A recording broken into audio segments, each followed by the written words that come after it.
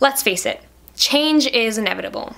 Change can also be a very good thing, but at the same time, realistically, change is a very frightening thing to think about, whether it's short-term things that are happening within the week, the next few months, the next year, or long-term things that will happen within the next few decades. Change is something that we all have to think about and that we all have thought about at some point in our lives, whether it be on a daily basis or on a yearly basis. Change is something that we have all come to accept at some point or another. We will come to accept it, so I think it's important to talk about it. Today, I'm going to be sharing with you guys some of the thoughts that I've had about change as we have entered the new year of 2016.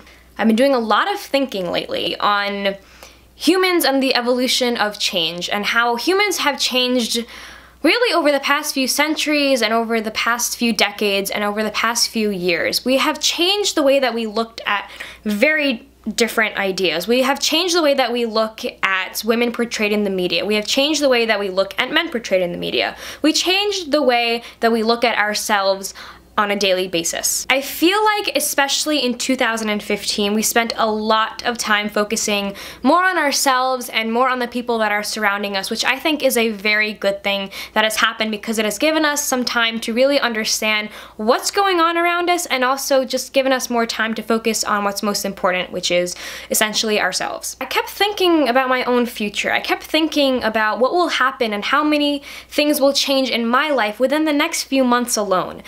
I was thinking about it and I figured, hey, it's January. It'll be the middle of January soon, and then it'll be February, and then it'll be March and April, and by then I will know which university I'm going to be spending my next 4 years of life in, and where I will be getting my education, and where I will be meeting all my new friends that hopefully I'll be staying in touch with for the rest of my life, and that alone scares me to death. Honestly, I'm pretty content with the way my life is right now. I'm content with my home, with my family, with my friend group, in the high school that I'm in, which if you asked me a few years ago, I would have said I'm not that content with, but as of right now, I am perfectly content. There's no other way to describe it than the way I am right now, which is completely happy and satisfied. But granted, if you ask me in the next few years, in the future, when change will have happened, I will probably be telling you that college is the best thing that's ever happened to me, as every person that has gone through college has usually have said. In a few months, I'll have heard back from all the colleges I applied to. In a few months, I will know which college I'm going to.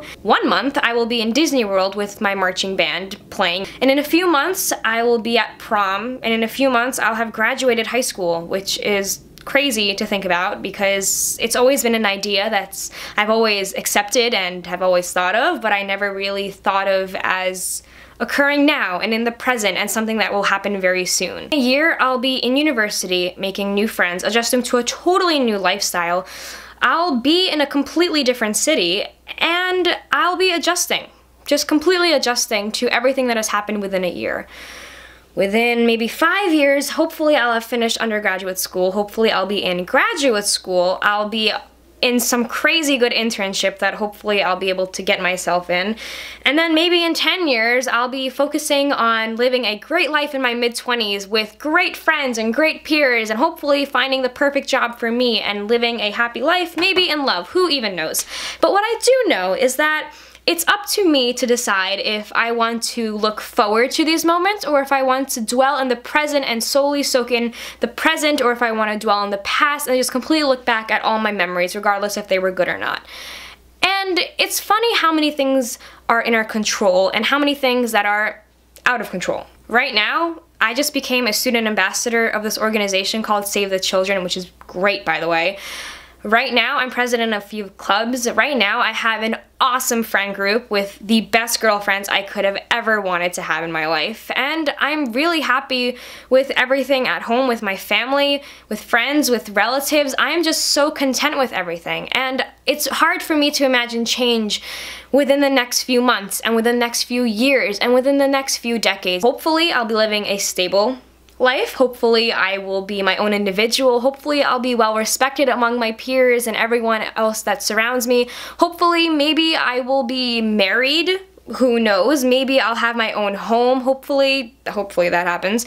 And I'll have graduated from grad school. I'll be having a very stable, successful job that I'm in love with. I have all of these things to look forward to in my life, and all of these things that will happen very quickly within the blink of an eye, or blink of two eyes, really.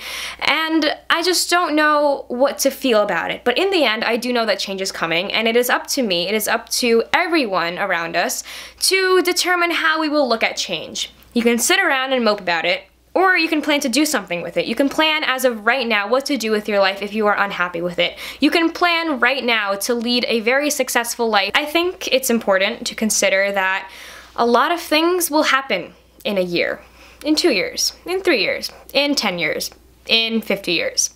And it's up to us to choose how we like to look at things and how we decide to treat people as we go along. And it's important to not only look out for ourselves, but the people that surround us. Because yes, your life is incredibly important, don't get me wrong, it is. But it's also important to look out for those around you. So if you see that someone else's life isn't going the way that they really plan to, it's up to you to make sure to comfort that person and assure them that everything will be alright. Whether you are certain of it or not, it's important for you to reach out and make sure that you, along with everyone else, is going in the right direction. If you guys enjoyed this video, I just kind of wanted to talk to you guys for a second about some of the things I've been thinking about, especially as the new year has approached us. I hope you guys have had a wonderful day. Make sure to subscribe if you have not already. Follow me on all social media. I will link everything down below. Thank you so much for watching, and I love you guys. Bye, everyone.